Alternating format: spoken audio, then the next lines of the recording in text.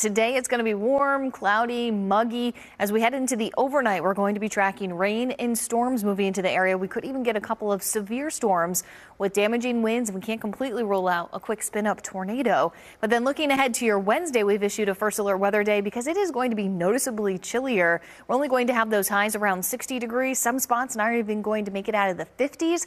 And we're going to have a breezy northerly wind, adding even more of a chill to the air. So we'll actually have temperatures likely below normal on Wednesday.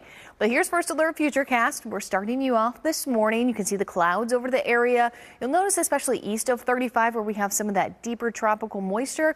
We are looking at a couple of spotty showers throughout the afternoon. Definitely not a complete washout, but the closer we get to about 7 to 8 o'clock, we could get a couple of thunderstorms moving up from the south. So don't be surprised if you get a quick storm in your area, see some lightning and quick heavy rainfall as it races off to the north.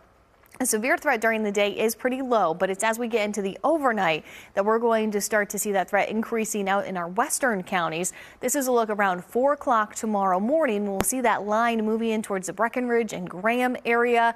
It's getting closer to Denton and Tarrant counties around 6 to 7 a.m. and crossing right over the I-35 corridor, unfortunately, in time for that morning drive.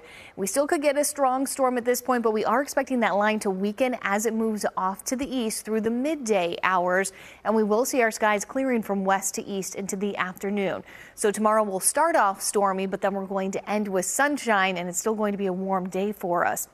But we do have that first alert weather day for overnight tonight, not for the daytime hours, because we have that level 2 slight risk in our western counties. And then that threat does shift right over I-35 as the storms move into our area for the morning.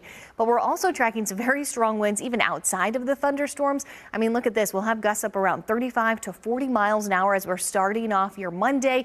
Those winds are going to stay very strong through the midday hours and then weaken as we head into the evening. So for the kids out at the bus stop tomorrow, we'll start off with temperatures in the upper 60s, scattered storms around, and then heading home, we'll have that sunshine and temperatures in the lower 70s.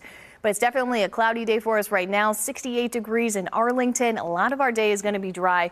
We'll have those temperatures warming into the mid to upper 70s this afternoon. We'll end with a couple of evening thunderstorms. And that first alert 7-day forecast showing those much cooler temperatures for Wednesday, but we're warming back up towards the weekend.